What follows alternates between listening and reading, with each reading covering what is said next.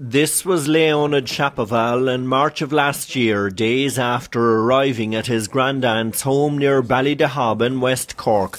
He was seriously ill, his family were scared, the future looked bleak. And this was Leonid in more recent days, smiling, happy, healthy.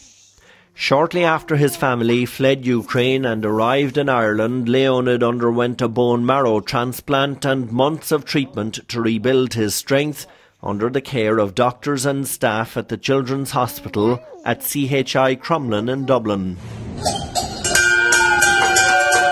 Leonid and his family are happy. He's now in remission and cancer-free. Yes, sometimes we had really bad days.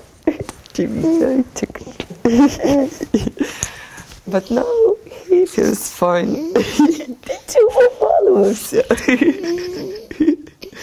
More?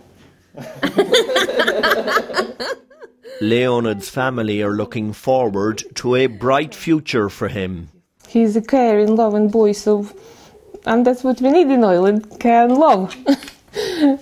I'm 100% sure from what Leonid was a year ago and the way he is now, I can see a bright, lovely future ahead of him. I want to say thank you to the doctors, to all the nurses, to all the staff in our hospital.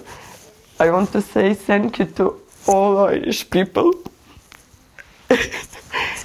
So kind and really amazing. Leonid now lives with his parents in Dublin, where he's looking forward to enrolling in school soon. Pascal Sheehy, RTE News, Ballydehob, West Cork.